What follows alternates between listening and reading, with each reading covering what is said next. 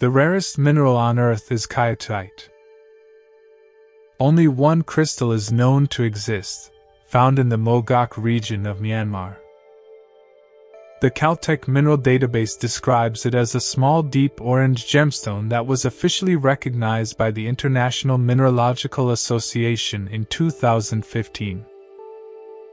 Several specimens of the second rarest mineral, kyanite, have also been found in Myanmar, which appears as dark red hexagonal crystals.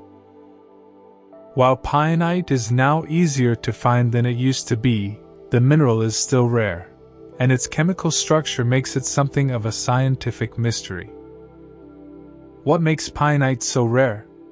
First, it is only found in Myanmar, but the real reason lies in its formation. Kyanite is a borate crystal, which means it contains boron. It also contains zirconium. Boron is known to bond poorly with zirconium. In fact, kyanite is the only mineral in which the two have been found bound in nature.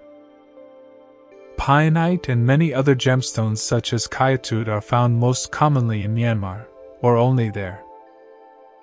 When the ancient supercontinent of Gondwana began to split apart about 180 million years ago, scientists believe India crept northward and collided with what is now South Asia. The pressure and heat from the collision created a treasure trove of rocks, many of which are gems.